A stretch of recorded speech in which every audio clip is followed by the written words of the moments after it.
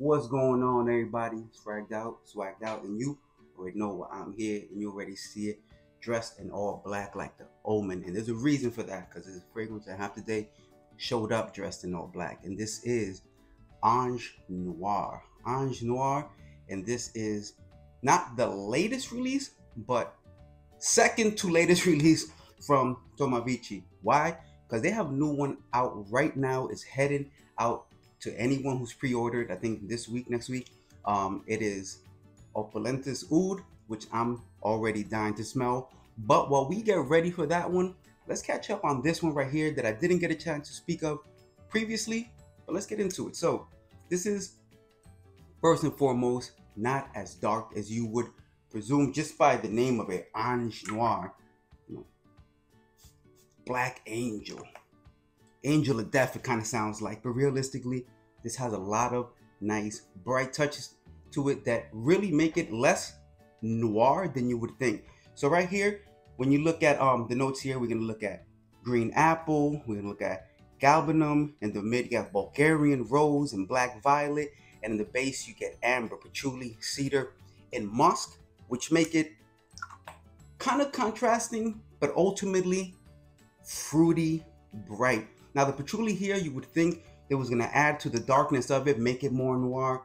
The amber here adds a nice sweetness to it, but ultimately for me, what I get is a lot of that apple in the beginning that stays with the fragrance for a lot of the wear, a blend of that rose that comes in with it. So it gives it a rosy kind of fruity apple opening, and then that patchouli and that amber, they give it a little bit of darkness, but the patchouli ultimately is going to be a little sweeter, fruitier leaning.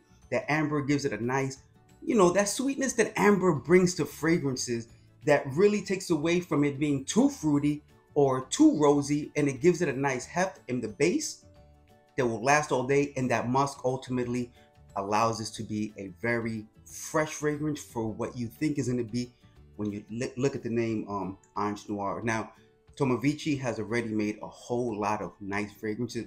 Zenobia was one that really stole my heart from the first time I smelled it. I've been raving about that one since it first came out. This one right here is definitely keeping up with the tradition of amazing fragrances.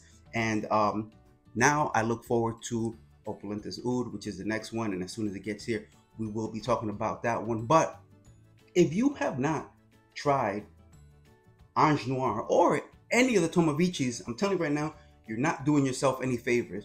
And if you're waiting for your favorite reviewer to make it a hype beast before you tried it, don't be the person who's left behind or finding these bottles at $600 on eBay because you waited too late. They're available now.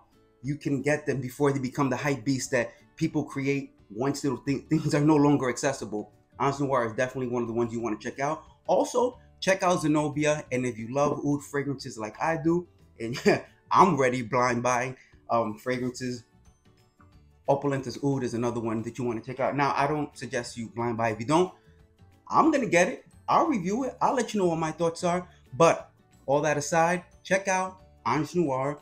Great apple, rosy, ambery, patchouli fragrance with a nice musk that makes this wearable for all occasions, any season.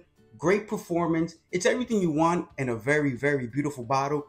Shout out one more time to the house, Tomavicci as a whole, because they keep on making these great fragrances, and every time they release another one, I truly feel like it elevates and takes a brand to a different place. That's all I have for you folks. Short, simple, sweet, to the point. If you enjoyed this review, let me get a thumbs up. If you check this channel out and you're not subscribed yet, you should subscribe.